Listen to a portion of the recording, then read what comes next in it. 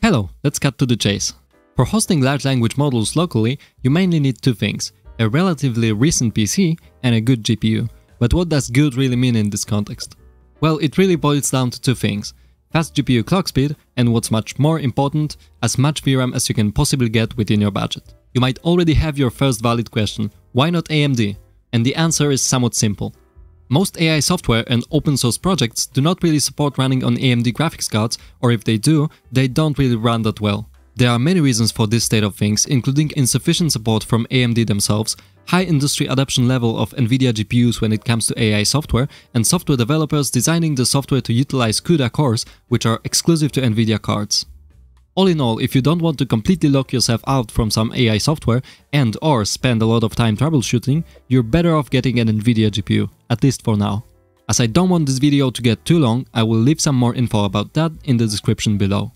Let's get back on track and get to the optimal GPU parameters for local large language model inference. As many of you might already know, in all of the software letting you converse with AI language models, a model needs to be fully loaded into the GPU memory for you to be able to generate any text responses using it.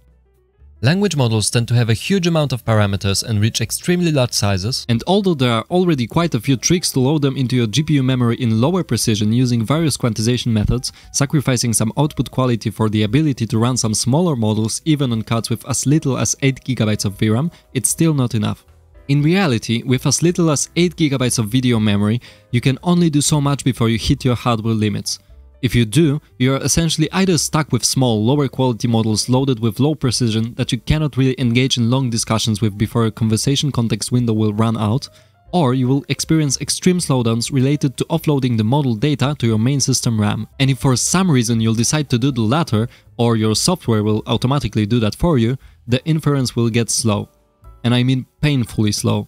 This is due to the fact that your GPU is able to calculate data that's sitting snugly within its video memory very fast, but once it needs to call the RAM to bring each piece of data in before it does some crazy math on it, you'll find yourself waiting long minutes for a single longer reply from your model. Moreover, in most if not all text generation web interfaces, all your current live conversation data, or at least a large chunk of it, has to be constantly fed back to the model for it to remember the context of your conversation. All this so-called context window data is also being held in your graphics card video memory. If you run out of VRAM during your chat, you won't be able to continue and generate more text within the context of your ongoing conversation scope. What about the max GPU clock speed? I'll be brutally honest, it doesn't really matter that much. Every recent high-end graphics card, and by recent I mean virtually any GPU manufactured in the last 2 or 3 years, is fast enough to give you almost ChatGPT-like quick responses with the right configuration. The problem with large language model inference in all of your fancy locally hosted text generation web interfaces lies solely in the VRAM limits of most consumer GPUs, and that is what you should be concerned with in the first place. As most consumer graphics cards max out at 24GB of VRAM and we're not going to get into SLI configurations here, my first advice is to always go for a GPU with 24GB of video memory if only you can afford it. Currently, the two cards that fulfill this condition are the RTX 4090 and the RTX 3090. So let's talk about these two first. The RTX 4090, as you might already know, is at the time of recording this video the absolute best GPU your money can get you, and it's not cheap by any means. Still, as I've said, giving you access to 24GB of VRAM, it's among the two cards that will be the most interesting for us here. If money isn't the issue, go for your favorite version of this overpriced beauty, and you most certainly won't have any complaints with running large language models or any other local AI software for that matter. Next up is the RTX 3090 Ti, which is actually the most cost-effective option on this list.